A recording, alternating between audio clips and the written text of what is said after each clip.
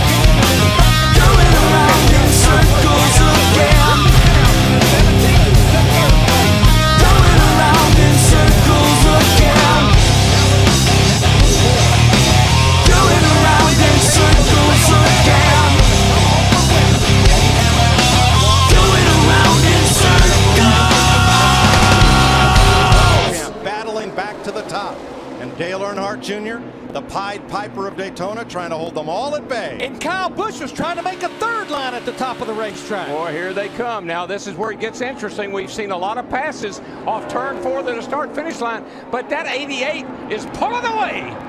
Less than a mile to go. Oh, we got a wreck. Third-generation star Dale Earnhardt Jr. brings them to the flag. Checkered flag waving. It's over. It's Earnhardt.